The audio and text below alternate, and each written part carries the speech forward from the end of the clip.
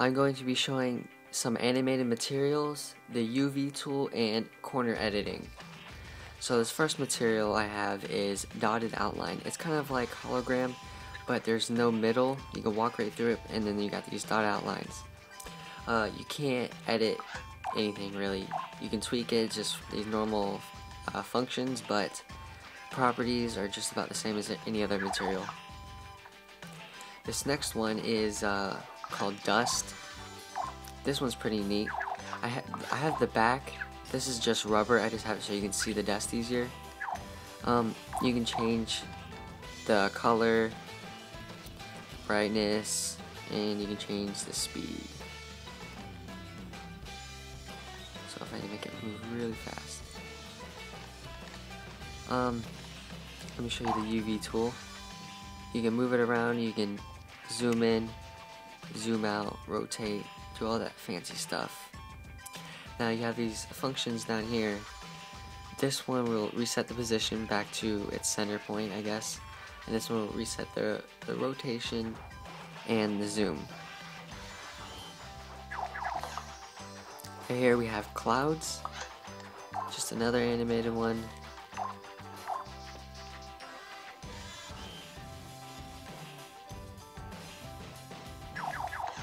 And now we have running water.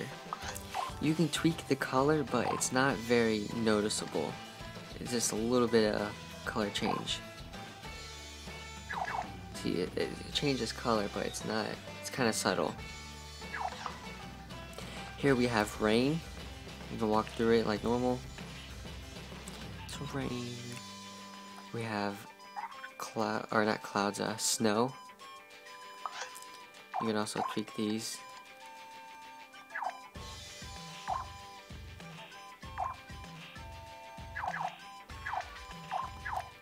Make really big raindrops. These next two ones are already in Little Big Planet 2, but they are back in this game. This next one is the touch material. There's also a rounded edge one, so when you touch it, it glows up, or it lights up. And you see the dots on there. That's front touch, and then the rounded dots is the back touch. This next one is a metal, it's music notes or something, music box.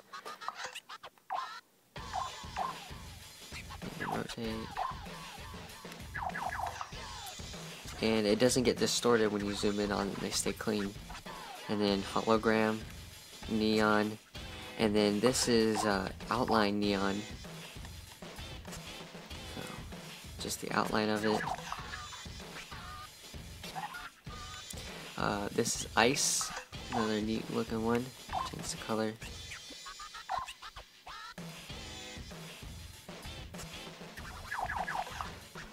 And then right here, this one is exclusive to the Vita, called the invisible material. It's kind of floaty and all.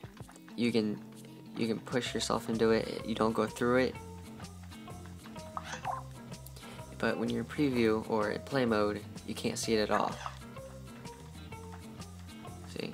I can't. There we go. See, I can't switch layers because I can't go through it. And that's pretty much just about all it does, but it's extremely useful for blocking boundaries and other things like that. So I want to show you the corner editor. How you can grab multiple edges, certain edges, and stretch objects. So, okay. So get your corner editor out, and you can draw your edges. Oops. Let me select the object, and then you can draw your edges, and then pull them up like that. You can also access that menu from tweaking an object and clicking corner editor. Select your edges, and then drag them. Or you can use the more traditional way of selecting your corners.